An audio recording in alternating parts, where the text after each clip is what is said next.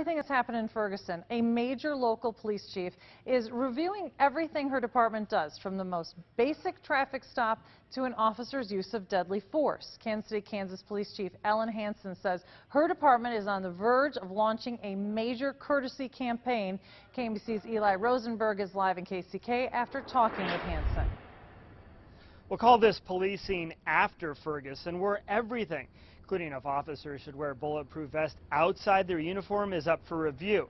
Chief Hansen tells me this is all a wake-up call, one her department is using as a teachable moment. There is no police officer that comes to work and says, I hope today's the day I get to shoot somebody. KCK police heading out for the evening shift. These officers are not going there to referee a bridge tournament.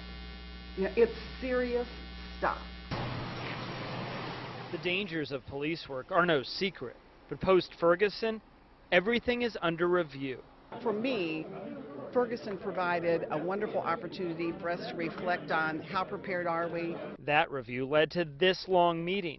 Unified government commissioners meeting with Police Chief Ellen Hansen. Ferguson was a hot topic. I thought it was imperative that we do what we can in our community to at least minimize the risk that could occur here. So this is what you can expect to see on. Image is a big thing, Chief Hansen says, but in the end, every officer, including these headed out to work this evening, deserve to get home safe. I want my officers to be tough when they need to be tough, but I think this is an opportunity for us to remind each other not every person needs that tough approach.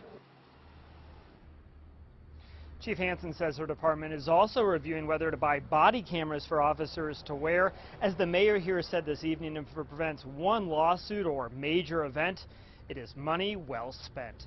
Live in KCK, Eli Rosenberg, KMBC 9 News.